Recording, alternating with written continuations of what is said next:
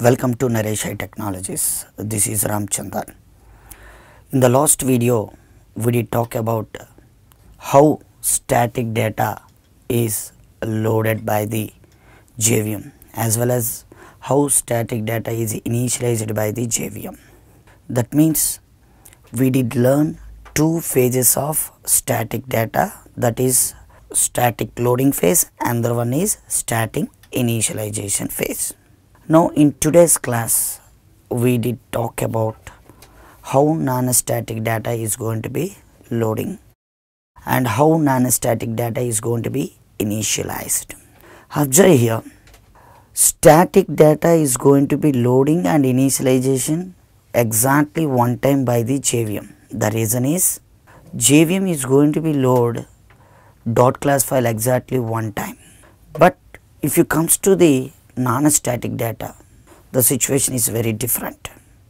The reason is non-static data is going to be loading and initialized meanwhile of object creation. For one particular class we can create multiple objects. Now whenever we creating any object for any class, automatically all the non-static data is going to be loading as well as what? Initialized. For example, if we are going to be create 10 variables or 10 objects for one particular class, so 10 times non-static data is going to be loading as well as initialized. So let me first highlighting how many types of non-static data do we have in our Java language. Here non-static data means instance, maybe we can call as instance data or we can call as instance programming elements. Now here let me write non-static programming elements or data. Mainly non-static data classified into non-static variables, non-static methods, non-static blocks as well as what constructors. Mainly non-static data classified into non-static variables, non-static methods, non-static blocks as well as constructors. So whenever we creating an object for a particular object, all this data is going to be loading as well as what are initialized. So first non-static data loading phase. After that, once successfully completion of the loading phase, then control going to where? Non-static initialization phase. These are the two phases meanwhile of object creation executed. Now the first one, if data is non-static variable,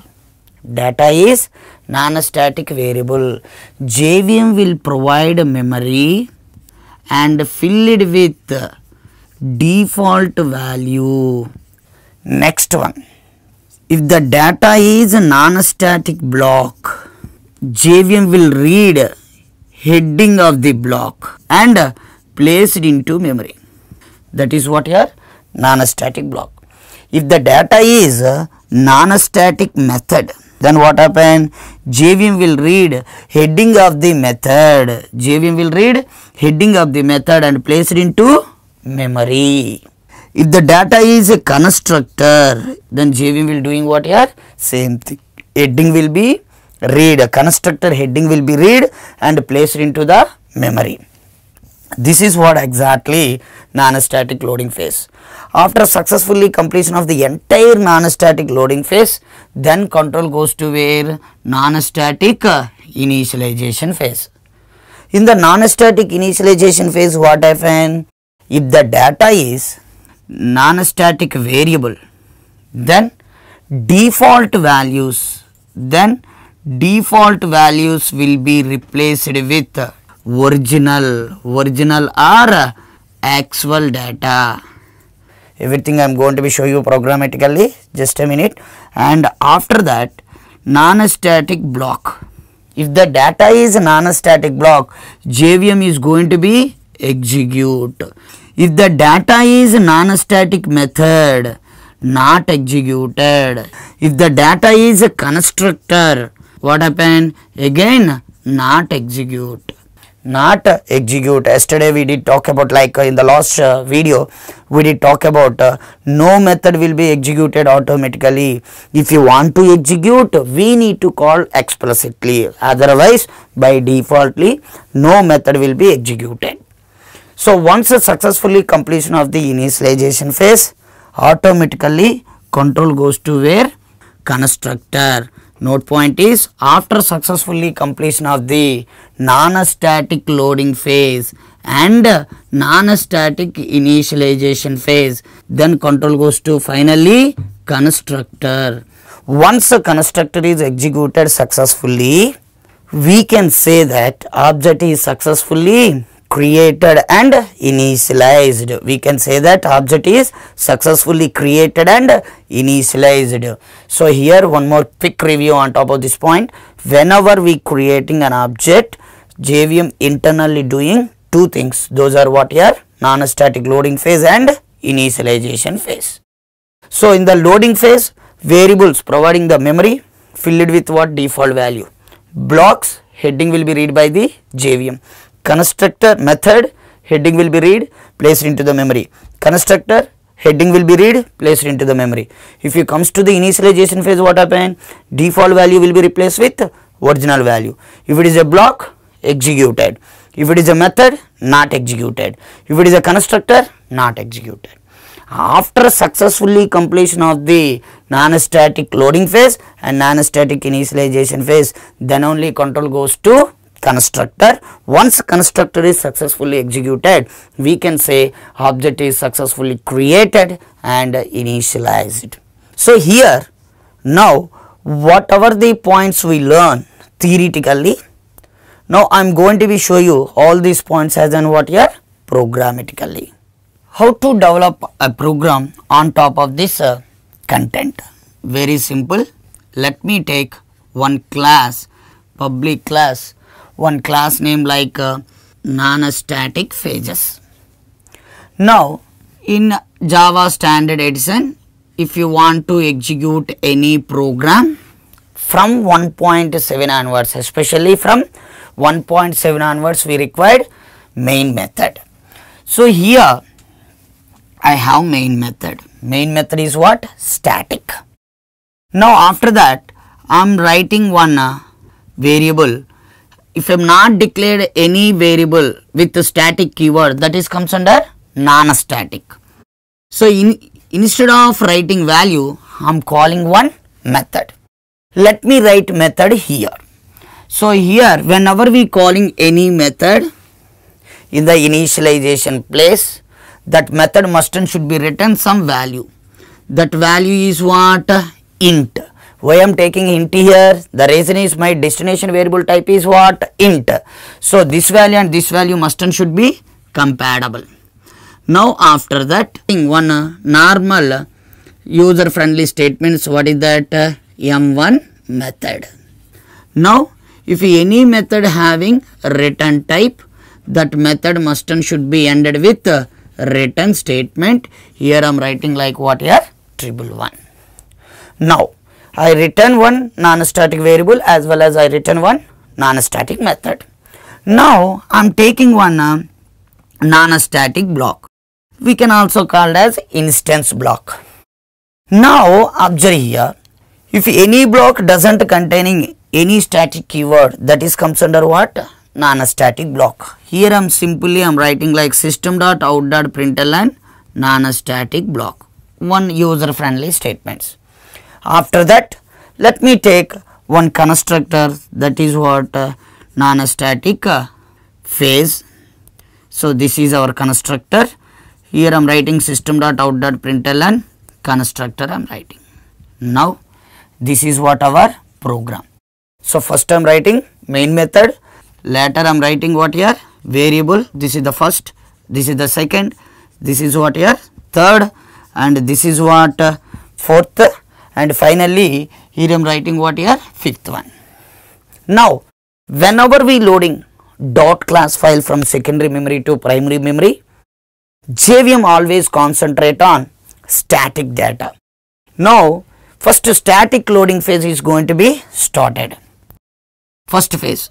So, first JVM is going to be concentrate whether it is the static data or not. Yes, public static void main. This is the static data. In the static data, what happen? JVM will read this heading and place it into the memory. And after that, the control goes to where? Second one. What is this? Non-static data. In the static loading phase, non-static data is going to be skip. After that, this is non-static block. It is also skip. After this is constructed. It is also part of the non-static. This is also skip. After this, the control is coming to here. This is also what here? Skip. So, once all the statements will be executed, then static loading phase is successfully completed. Then control goes to where? Static initialization phase. In the static initialization phase, no method will be executed. So, this method, main method is not executed. After that, control goes to the second statement. This is the non-static, and this is non-static, this is non-static, this is also non-static. So, all these 4 statements are going to be skipped. So, once successfully static initialization phase completed, then control goes to where? Main method. What we have in the main method? In the main method, just I am writing system.out.println main. So, our output is what here? Main method. So, but we are writing non-static variable, non-static block, non-static nothing but constructor, non-static method. Why these are not executing? The reason is when the non-static data is going to be loading and initialized, meanwhile of object creation. Meanwhile of object creation. So, how can we create an object? How can we create an object? Generally, in Java, there are different ways to create an object. The first one is new keyword. Second one is new instance method. Third one is factory method. Again, factory method, we have 2 types like static factory method and non-static factory method. And the fourth one is a deserialization. And fifth one is what? Cloning. So, these are the different ways to create an object. Here, as of fundamental videos, I am going to be take like by using new operator. Now, after SOP, I am writing new NSP. New NSP, this is what? Object creation statement. In coming videos, I am going to be talk about what is object and what is the real-time examples do we have related to object, and what happen internally meanwhile of creating an object. Those things we will see in the coming videos. Just here I am creating one object, new NSP. So, whenever we creating an object in Java, so our control is available in the main method. In the main method, first statement what happened? Main method, SOP main method, as it is it will print it on the console. In the second statement, I am creating an object.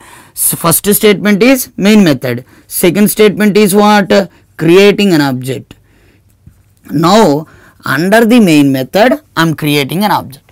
Whenever we creating an object in Java, the control is going to again the first statement of class, nothing but non-static loading phase is going to be started.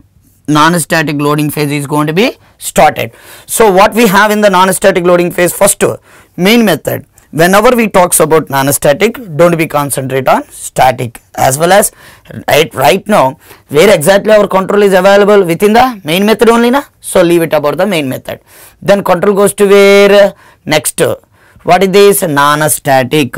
So, in the loading phase, JVM only concentrate on up to equal operator, nothing but the part which we have left side of the equal operator. Then what happen? JVM will provide the memory for A and fill it with a 0. After that, control goes to where here? Non-static block. Read the heading and place it into the 0. After that, control goes to where here? Non-static constructor, nothing but simply constructor. Read the heading and place it into the memory. After that, control goes to where? Int m1 method. Read the heading and place it into the where here? Memory. So, these things happen in the where? Non-static loading phase. Once successfully completion of the non-static loading phase, then control goes to where? Non-static initialization phase. Let me take this point as an 4th, after that 5th, after that 6th. Now, in the 6th point, what happened? If the variable is non-static, so default value will be replaced with original value. So what is the use of the equal or operator? We are going to be assign something into A. But are we having any value here? No, we have method calling. Method calling means we are calling to method. So control going to where here? M1 method. Then what happen? M1 method is going to be executed. In the M1 method, what type of output we have? M1 method. After that, what we have? Return triple one. So what is the use of the return statement? It is not only forward the control, but also holding what here? Value. What is the value here? Triple one. The triple one will be placed into where here? M1 method. M1 method will be replaced. Method calling will be replaced with what? Triple one. The triple one will be placed into where here? A. Nothing but 0 will be replaced with what here? Triple one. After that, the control goes to where? Non-static block. So if in the non-static initialization phase, the data is non-static block, automatically it is going to be executed. So here output is what? Non-static block. After that, what we have? Constructor, not executed. After that, what we have? Method, not executed. Maybe you people having the doubt like previously M1 method is executed but not right now executed. Why? The reason is previously we are calling the M1 method, that's why executed, but here not calling, so it will not executed. So already we did learn in the last video like whenever we calling the method, then only method will be executed, otherwise automatically not executed.